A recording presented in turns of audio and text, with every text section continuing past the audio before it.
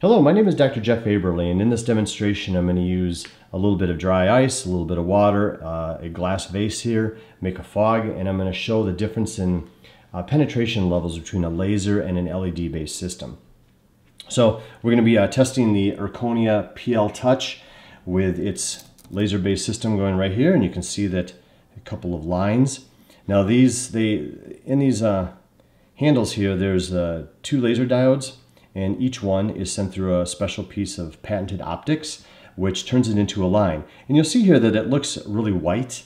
Well, to my eyes, it actually looks very red, but the camera picks up the brightness, and the brightness of the LEDs overpowers the camera a little bit, so it looks white. So it's actually red, so don't let that fool you. So I've got a little bit of water down here in this vase, and I've got a backdrop here so we can see. And what you'll notice too is that my little test vessel here isn't very good, because when I put the light through it, you don't get the perfect 2 lines like you see there. You get this kind of distorted view. So we do have some optical interaction between the glass and the laser, but that's okay for this demonstration. And then I'm going to compare that to this really bright flashlight. This is an LED flashlight, and it has some lenses in it that allow you to really focus it in. So we're going to compare this really bright light to this little laser right down here, and you can see it's kind of a big difference. See, I can even completely cover up the LEDs or the lasers with the flashlight. So the flashlight's clearly much brighter. So what I'm going to do is I'm going to take a little piece of dry ice here. I'm just going to drop it in here, and we're going to start getting some fog. And the fog is going to simulate the tissue in your body, because when you're doing low-level laser therapy, what you're trying to do is get the photonic energy from the laser or the LEDs or whatever you're using into the tissue. And so you'll notice here we got a nice fog. And when I put one of the lasers up here, you'll see there it is against the white backdrop. When I pull it up here, that the fog dramatically reduces the penetration levels, because you don't see the lines over there anymore. And so what I want to do is compare this right away to the flashlight, and you'll see the flashlight has a similar problem. It just has a very tough time penetrating. You can barely see how bright that is, but when I put it in front of the fog, it doesn't work very well. It's a very low penetration. And this is a lot brighter of a energy source of light than the lasers. So the whole goal is penetration into the tissues with the less energy you can, the least amount of energy that you need. So you'll see here as I bring this to the surface, you can see the lasers, how they just penetrate the fog much better, and you have scattering. So the laser light is obviously being scattered. That's why it looks red around the white lines. And when I look with my eyes, remember the white lines are red. They're just the camera's picking this up is that way. But if I get this down here a little bit, you can see it's still penetrating really far.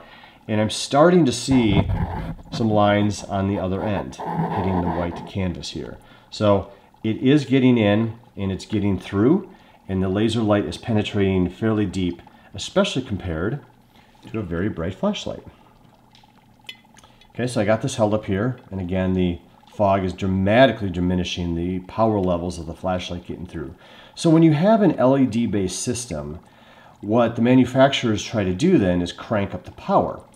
And so instead of dealing with a 7.5 milliwatt laser, which is 0.0075 watts for each laser, and those 2 of them here you're seeing, but each one of those is just 7.5 milliwatts, you start now going up into the watts of power that are needed to penetrate tissues.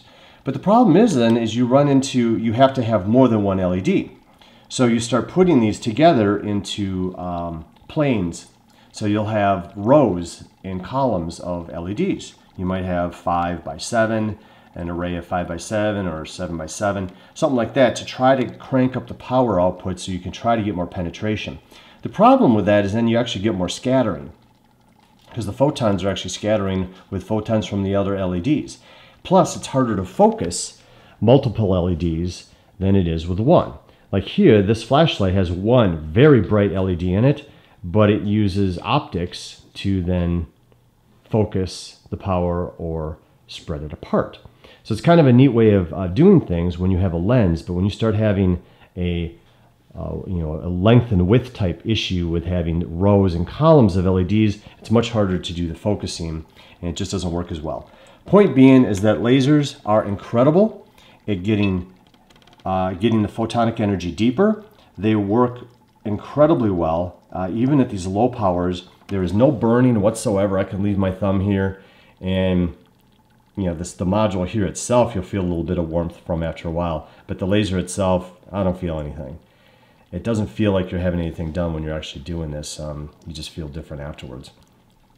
So this is what the lasers do. They penetrate well, and you can see it happening here. And it just gets in real deep, much better than the LEDs can do. You get a much better therapeutic effect from this. So I hope this little demonstration was kind of fun. And if you want to recreate it yourself, I suggest you do it, because just all you have to do is just buy a little bit of dry ice and play around with a laser versus an LED. So anyway, thanks for listening and have a good day.